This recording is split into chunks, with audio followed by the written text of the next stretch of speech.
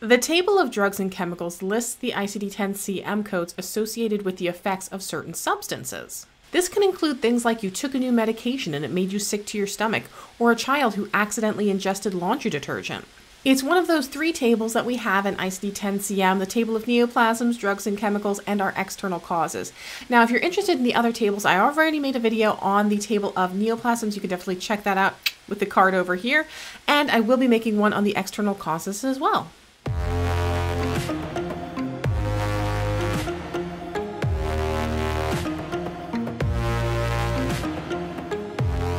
Today, we're going to go over the table of drugs and chemicals. By the way, I'm Victoria Moll. I'm a medical coder, auditor, educator, and content creator. And on my channel, I provide tips, tricks, and tutorials to help you be successful in a medical coding career. Hey, if you haven't already, I would highly encourage you to subscribe and hit that notification bell so that you can get alerts when I post all kinds of great content just like this.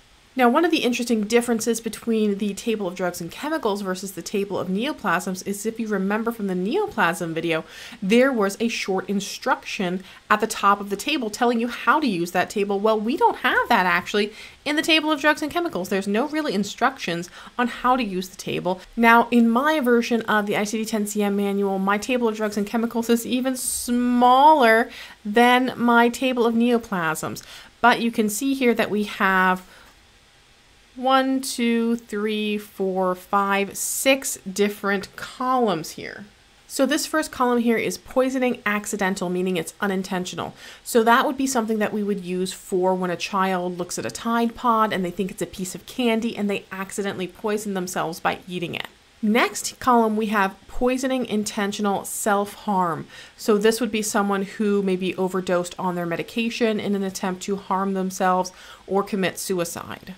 Then we have poisoning assault. So an example of this would be a woman is at a bar, she's having a drink and her drink is spiked with Quaaludes. We would go to the poisoning assault column and we would find Quaaludes alphabetically and find the code that way. It would be under Quaaludes and then it would be under this column poisoning assault. We would follow it over that way. Then we have poisoning undetermined, and that you might see if the documentation just says poisoning but doesn't specify how that patient was poisoned, if someone else administered that medication, if they were intentionally trying to hurt themselves, if they accidentally ingested it. So it's not uncommon to use that poisoning undetermined because the documentation doesn't specify the circumstances that surrounded that poisoning. So an adverse effect is when you have a substance or medication that you are using appropriately, but you have an adverse effect to it.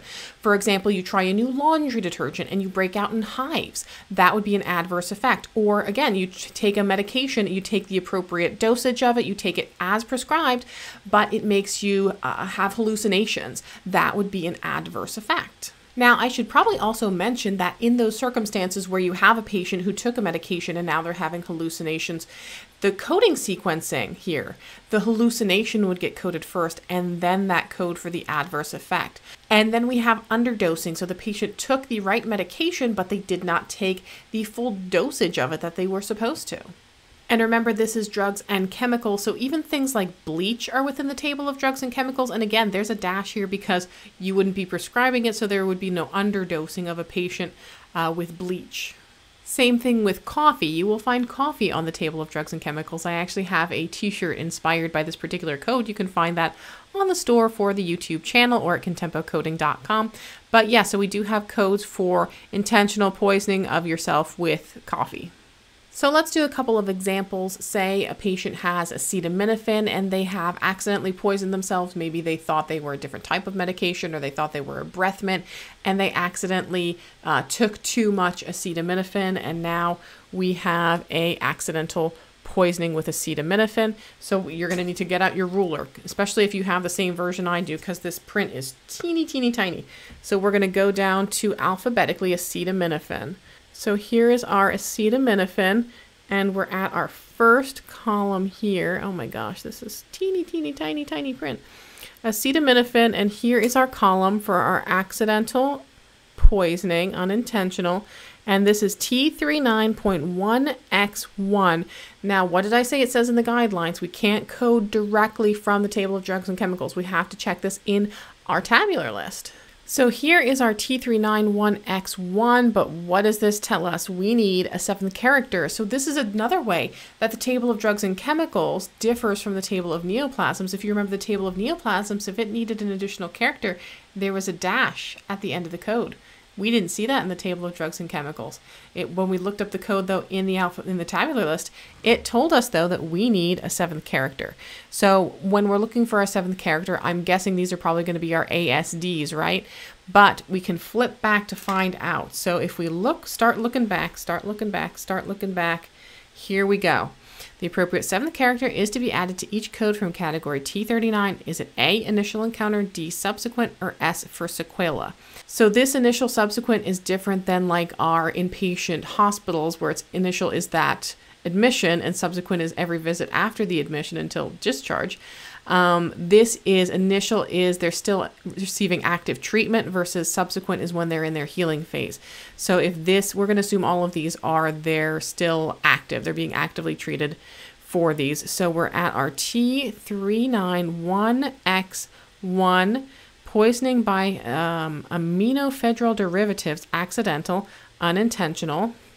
And we would add on our 7th character there. So in this case, we're going to say it's an A, and that would be our final code.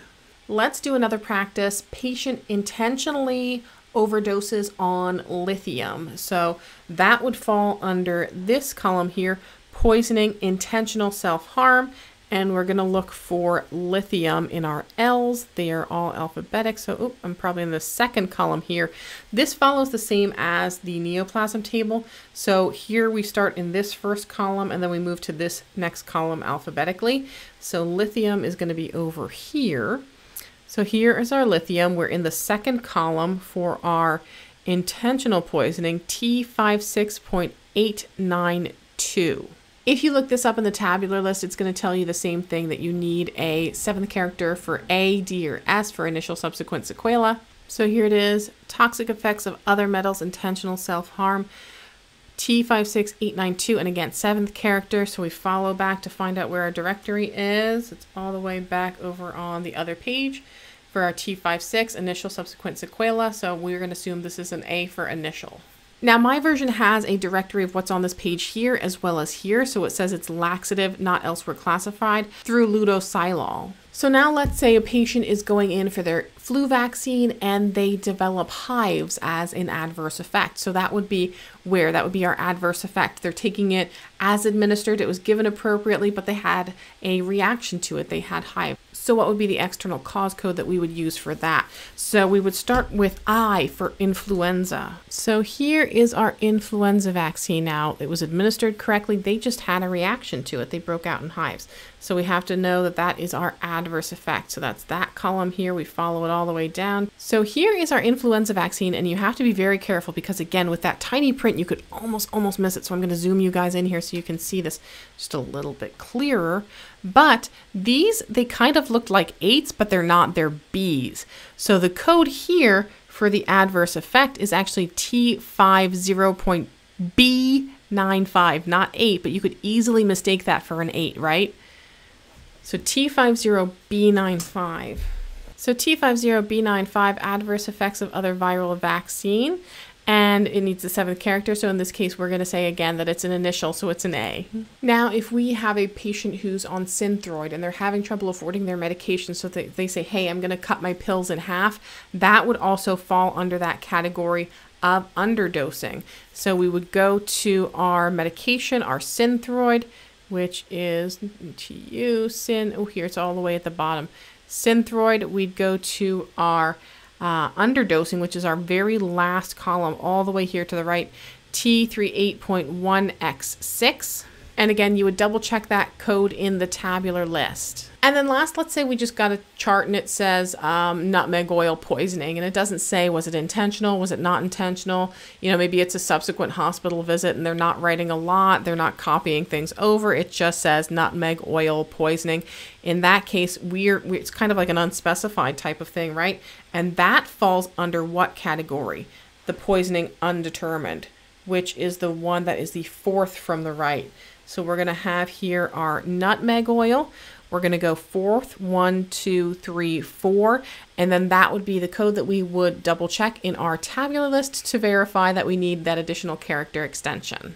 So that's it for the table of drugs and chemicals. Next, I will be covering the table of external causes of injury, and I bet you guys can help me think of some really interesting codes that we could look up for that one as well. If you have suggestions for videos, I would love to hear them. Leave them for me in the comments below. Don't forget to like, share, and subscribe. I will see you guys in the next video, and until then, just keep on coding on.